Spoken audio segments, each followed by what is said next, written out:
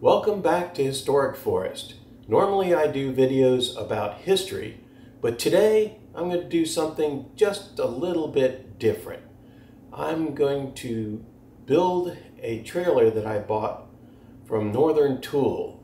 This is the Northern Tool aluminum 5x8 trailer. Alright, I've laid out my trailer bed on braces to keep it up in the air, and I set everything in place to make sure I had it lined up. And I used my square edge here to make sure the whole thing was square. Now when you're lining this thing up, one thing you have to keep in mind is what is the front of the trailer and what is the back of the trailer. Now this is the marker light for the front of the trailer. It has two little screw holes on it, and there's a place in the side rails for the wires to go through that's a large hole. So when you look, you'll see that there are two holes on the side that line up with this. That is going to be the front of your side rails. Now in the back of the trailer, you have your lights. They would go into this box, and the box has two large holes that you will use to bolt this to the outside rail. Now, when you look at the back of the trailer, there are not two small holes right here. There is no small holes and two large holes. So remember that when you're lining up your rails so that you get everything straight. Two large holes on the side rail, they go in the back. The two small holes with one large hole in the center is the front, so that you can put in this light. When you are mounting your cross rails, you will notice that on one side it has three holes on it with one hole in the center. This will be facing the top of the trailer. But when I've set this up, everything is upside down. So keep that in mind. Now, on the bottom of the trailer, you will have the end hole that goes into this rail, then another hole, and then another hole, and there is no center hole. So you've got to keep that in mind for all of these rails. And the instructions are a little cryptic when you've got to figure this out. So each rail goes inside like this, and you line up your holes, and now you'll have a bolt for each of these holes. Now on the bottom of the trailer, which is facing up right now, you drop in your bolt in the end, and then you'll put a washer in and then the nut, and they go in like this. And so you kind of just got to feel your way to get them to line up and start.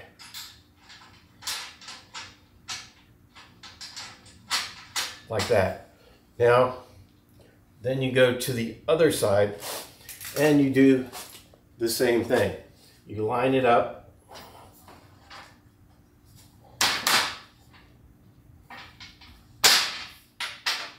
and then put your bolt in.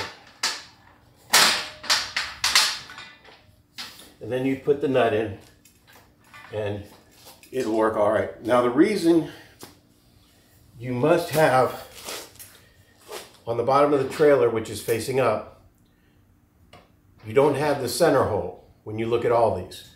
Now this rail, the one behind me, face one direction, and then this one faces the other direction, so it'll match up to the fourth rail, which faces the same way as these two. And then as you go back, the open part will look like this again. And this is important because when you finish bolting all this together, then you've got to put on the front bars of the trailer, and this is when this hole will line up and a hole back here will line up, and the two will go to the coupler. So I'm not going to bore you with putting in every single nut and bolt along this frame. So we're going to pause the video, and when we come back, all these nuts and bolts will be in the frame, and we'll go from there. All right, the last thing in section 1 of the assembly manual is to place on this bracket, which the springs will attach to, and that'll connect the wheels to the frame. Now, when you put this on, it's going to line up these two holes with these two bolts right here. So all we have to do is put this on top, drop a screw in the top and the bottom. Then we take our washer and our nut and we put it on under here. Now I'm not going to bore everybody with the tightening of the nuts and bolts, but you do the same thing on the other side, and that'll complete section 1 of the manual. The next step in building this trailer, according to the instruction manual, is to put on the fender. Now the fender is connected like that, and you bolt it together. And then once you've got that connected, you take this bracket and you mount it down right here. Now, I'm not going to be doing that because I'm planning to put larger tires on the trailer and it won't fit under that fender. So I'm going to skip that part of the instructions. Now the next thing they tell you to do is put on the wheel assemblies and the axle. And to do that, first we've got to put on the spring. Now the spring takes 2 bolts to put on, a smaller one and a largest one. And there are almost all of the nuts in this kit are the same size, the nuts and bolts, but there are 3 sets that are different size. This is the largest size, and this is the next to the smallest size. And that's what we're going to use to put on the spring. Okay, now when you put your spring on, you want to send it through this little hole here. So we'll put it in, and that should be towards the front of the trailer. And we'll send that through to go through the holder here, bracket. Put on the nut.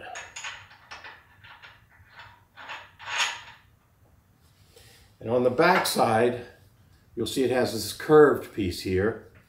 That sits towards the back of the trailer, and it allows the spring to flex as you're going down the road. And the bolt sits just above that to keep it in the bracket. So we'll put that on.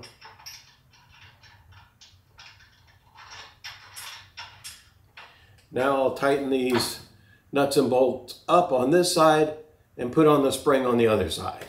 And it'll be just like this side.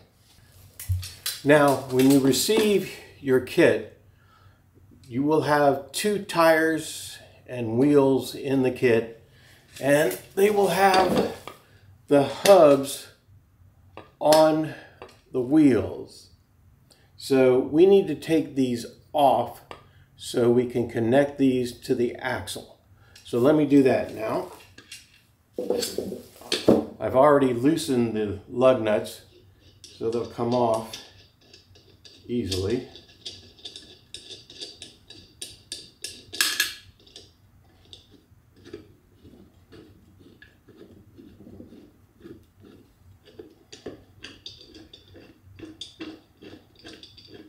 Now do this on a clean surface because you don't want your hubs to get dirty while you're doing this because they are open in the back.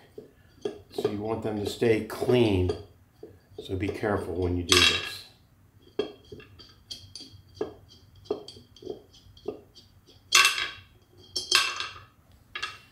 All right, so I have my 5 lug nuts off. Put those where I can find them. Take off the tire.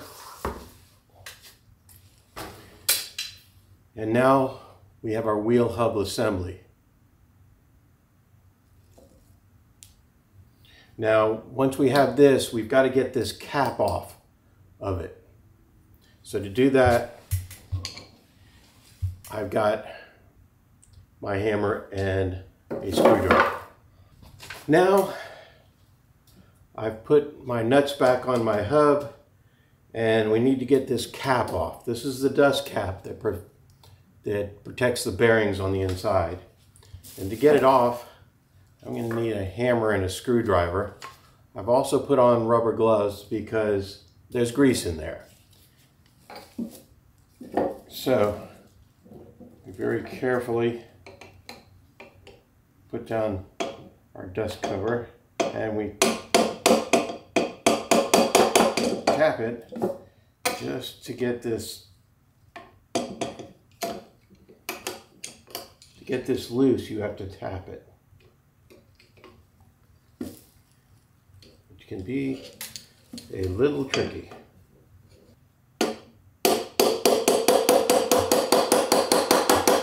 Tapping it to get the screwdriver underneath so that you can lift the cap. Now that I've got it started better, just going to turn it as we go around it and work the cap off. Okay, so I've got my cap off, and as you can see, the bearings are inside and they've already been greased when it comes in. I don't know how good that grease job is, so probably after I put this together, before I take it out, I'll repack the bearings.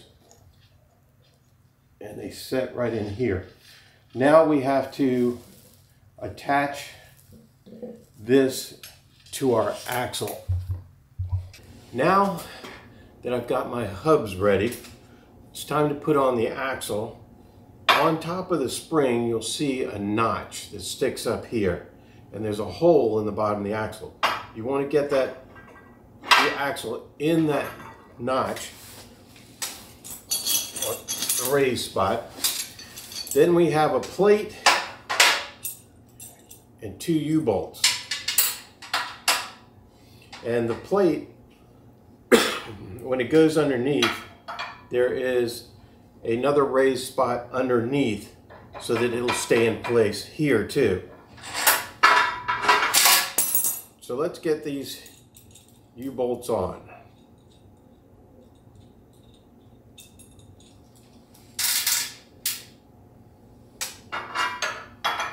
Now, when you put them in, they'll only go one direction because the other way is too short.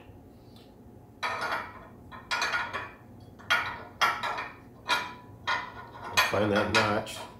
Okay, there we go. Put it across. Put on my washer. And then a nut.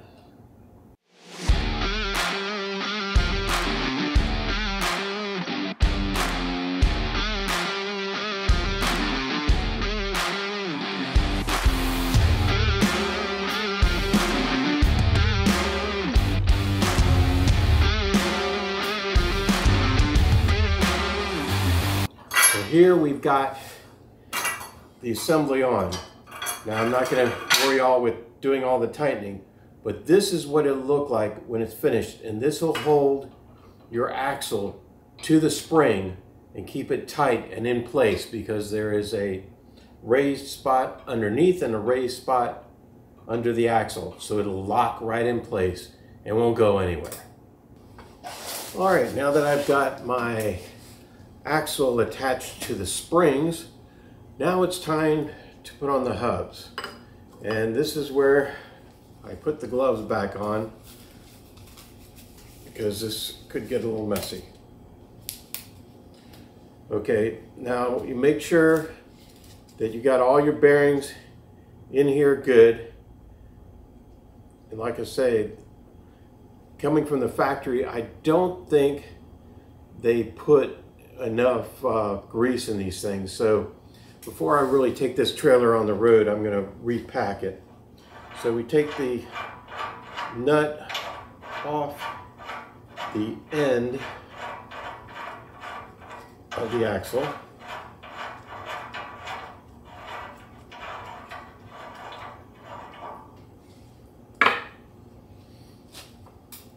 Then we slide. Get this to slide in. Once you have the nut on and you tighten it till it's hand tight, then just back off just a little bit, and then you put in your cotter pin. It slides right in, and then you'll bend it to make sure it stays in place. But since I'm going to repack this right after I finish building it and get some more grease, I'm not going to bend it right now. Then after you do that, you just stick your cap back on so that it won't get dirty. Take off these gloves now.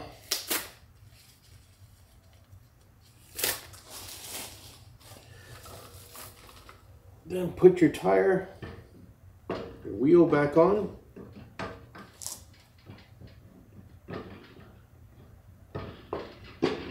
There we go.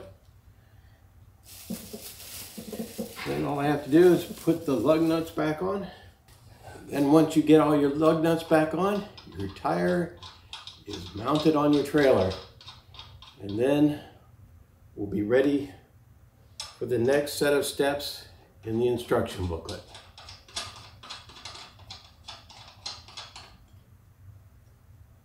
And I'll tighten these things up before I turn the trailer over. But for now, I'm just putting them on hand tight. All right, we're ready for the next step. Well, now it's time to move on to part 4 in the assembly manual. We're going to be putting on the tow bar assembly. Now, when you're doing this, remember your trailer is sitting upside down. So you want to make sure all of your writing is upside down. Because if you have it right side up, when you turn your trailer over, it'll be upside down. You don't want people to look at your trailer weird for the rest of your life.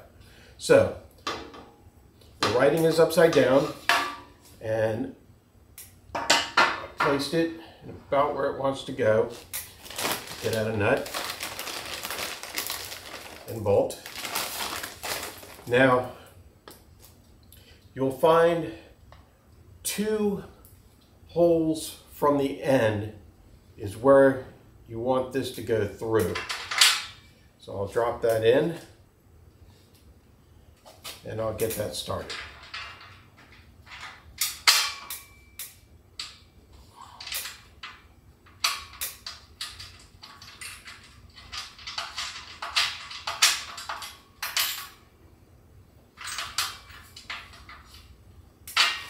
All right, now that I've got that one in, I'll get another nut and bolt.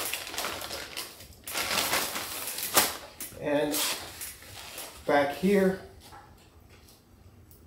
you'll find another open hole between this bar and the spring. So line it up, box that in.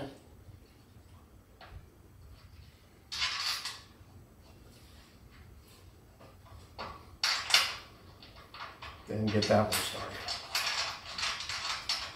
Now, Don't want to tighten up everything right away because we've got to get everything to line up.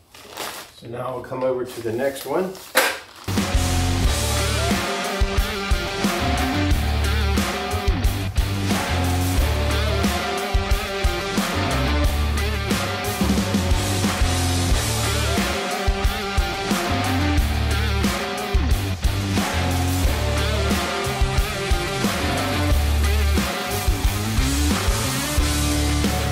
And now I have the bottom plate. Now the bottom plate is going to go right here. So we've got to line up all these holes and put nuts and bolts in them.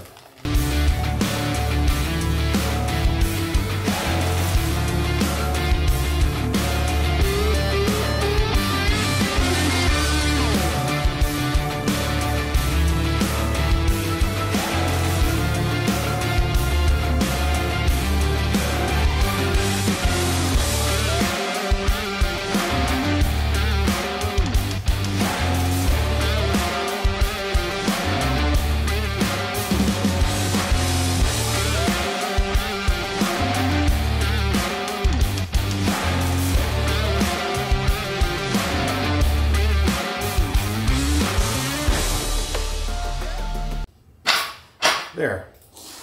Now, I don't want to tighten all these up because according to the instructions, you're supposed to have it a little loose so when we turn the trailer over to do step 5 in the instructions, we can make all the final adjustments on this part of the trailer. So I'm going to tighten all these bolts up a little bit, and then I'll be turning the trailer over, which I have to wait for someone to give me a hand. I've got the trailer turned over now, so we can move on to the next step. The next step is going to be to attach the coupler to the top bracket. Now, to do this, we'll use these nuts and bolts, and these are not the same size as all the rest of them. So first I got to get the holes lined up. There we are. And we got one through. And get this started.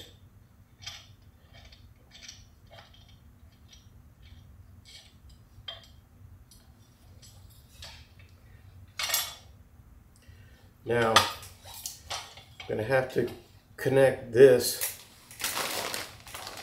to the base, and it doesn't look like I have room to put the bolts on the base, but the instructions say to do this first. But I'm going to set a couple of nuts in there, a couple bolts I should say, into the coupler plate, because once I tighten this down, I won't be able to get to it very easily. So let's put those in. All right, now it says to take the chain, and what you want to do is have the chain so you have it on the middle loop, and it's an equal amount on both sides. Now when you stick in this bolt, you want to connect the chain at the same time. So turn it over so I can see everything. So let's stick this in and then feed that through. And there we are. I got it through, and I put the chain with that bolt, so now it's a part of this assembly. Stick this in. Okay, got that done now. So we'll set that over the front. Line up these two bolts that I've already got in. Stick one in that one in that one. There. See, if I hadn't put the bolts in, it'd be difficult to get those in. So now let me get those 2 bolts started.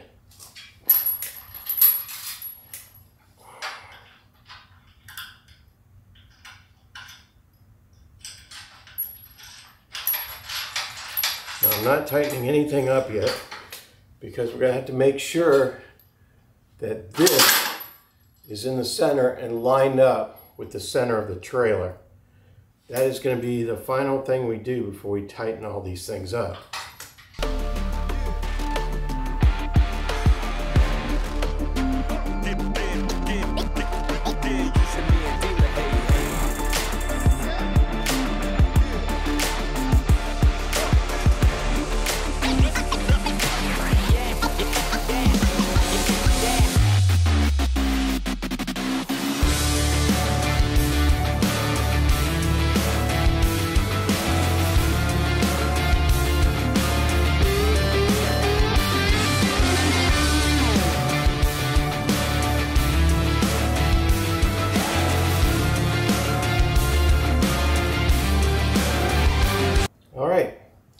Now that's in place. Now I'll turn off the video and tighten it up because watching someone tighten bolts would be awful boring.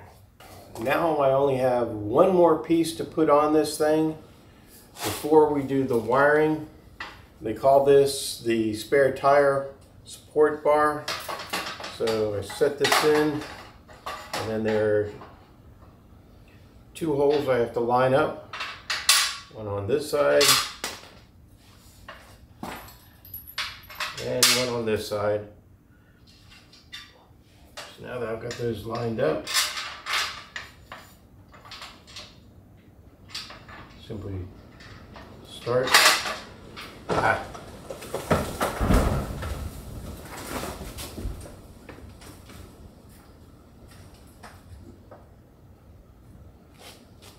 Big bang outside, I gotta stop for a second. At the end of the last video, you heard a large crashing sound. That was the wind blowing real hard and breaking a limb on a pine tree outside my house and dropping the limbs on my car. So it got crushed. So I haven't worked on this in a few days. So now let's get started again. We have the last section of the construction guide to go through. And what it wants you to do at this point is take your light assemblies, take out the actual light, and you have a right and left side. And where you have the bar here, that's going to go on the back. So this is going to be on the right-hand side of the trailer, which I'm going to put on now. Also, when I got this kit, the edges on this were rough, so I filed it down so less likely to cut myself as I'm working on it. So I would definitely recommend filing the edges of these boxes that go on for your lights. Now the next thing you have to do is place nuts through this and then attach it to the trailer frame. Like so. And it takes 2 nuts and bolts to connect this thing together.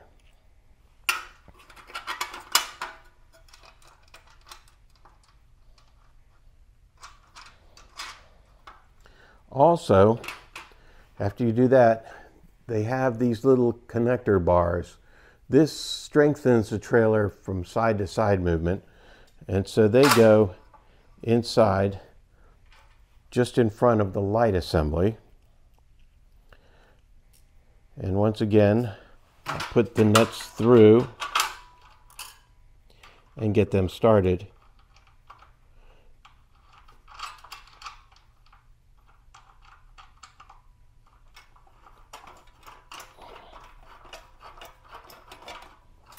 And they're held together with 2 nuts and bolts. This will give your trailer a lot more strength for side-to-side motions. as you're going down the road. So these are very important. All right, I've got these things on, and now I'm going to tighten them up. Now that I have my bracket or the light fixture bolted on and the cross thing's done, now it's time to put in the light assembly. And the light assembly is going to go in here and go through these two rings, and you should have the wires on top. And then I will start these nuts on the outside. Now, each of these lights is labeled once you lift them out, and they will say right side on the curb, so you can't miss it. Plus, it's got to line up with the holes on the side. Now, when we go to wire this, the white wire that's coming out the back has got to be attached to the metal piece here with the screw. So let me go ahead and wrap that around. Let me wrap it the other way. So that as this comes together, it will tighten on that wire.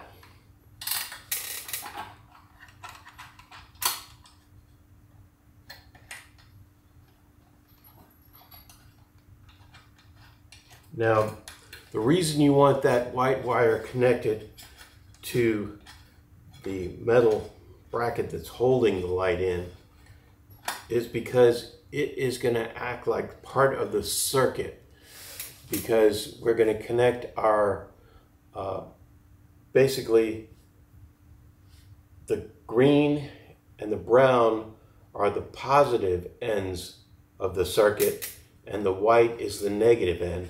But they've labeled it in the instruction manual as the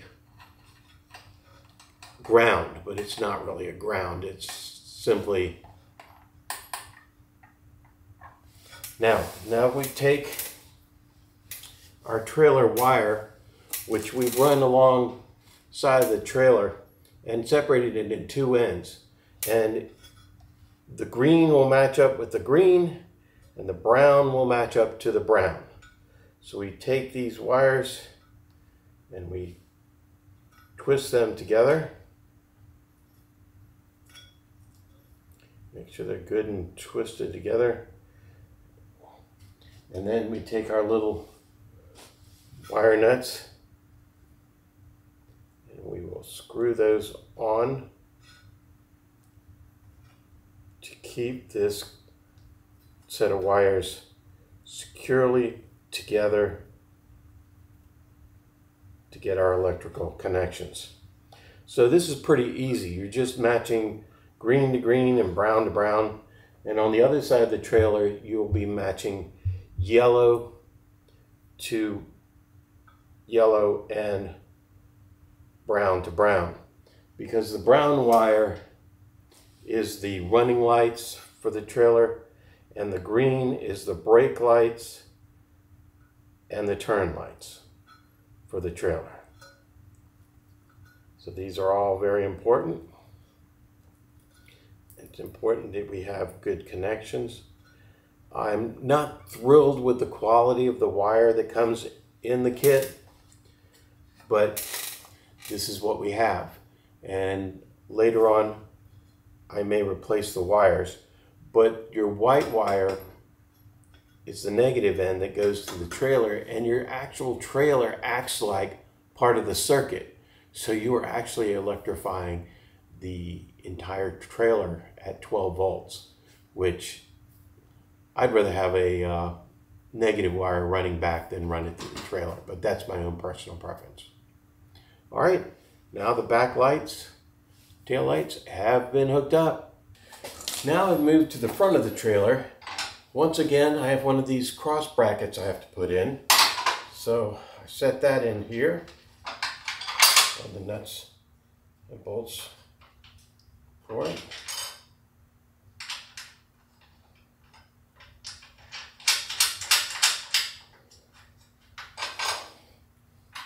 And it's got two, So I connect these up.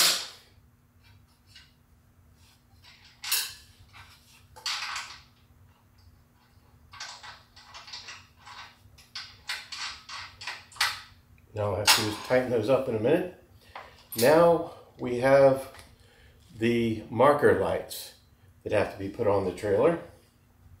So they give you little screws for these. So let's get those two out.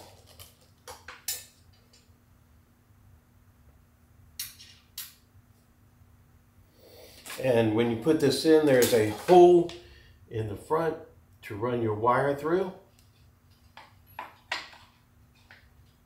And you'll see that you can only go in one side and still fit on for you to screw it in.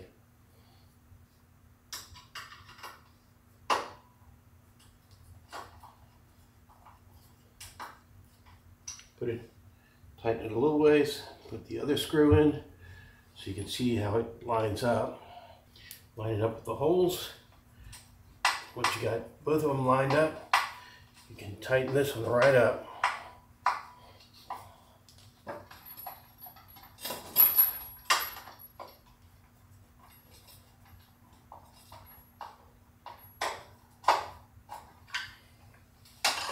So now we have the wires coming through the trailer so that we can connect them up to this, which is our wire that we connected in the back. Now we have to separate these wires so that we can hook it up. So now I am going to make sure I have enough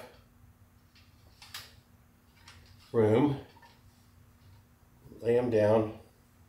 What I want to do is cut the two apart very carefully.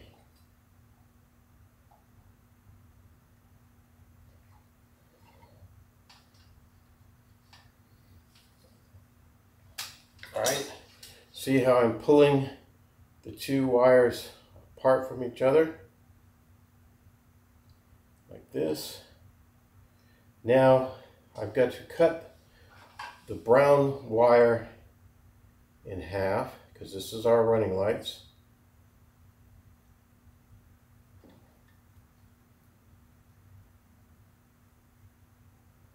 There we go. Now I've got them cut. I want to strip these wires.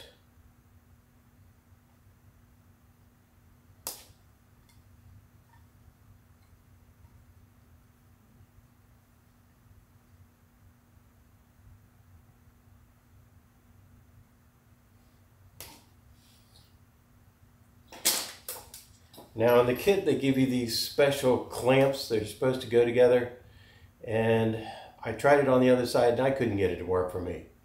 So I'm going to go out and get some more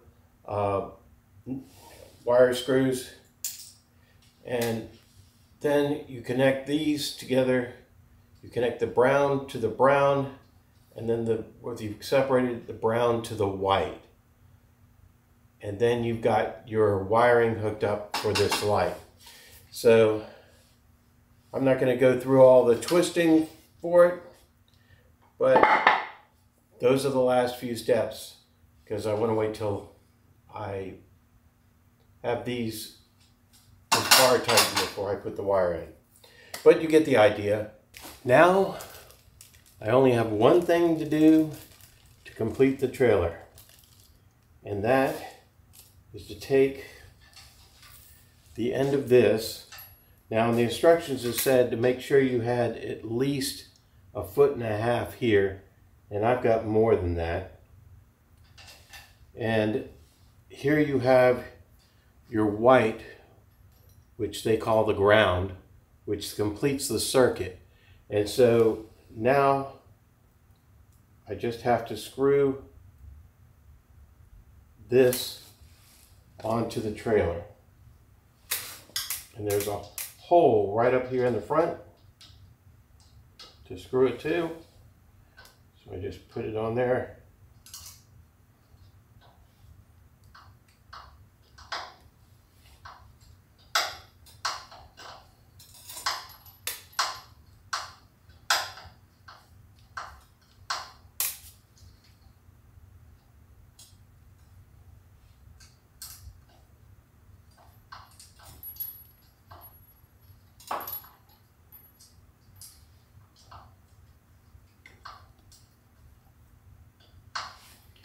tighten it up.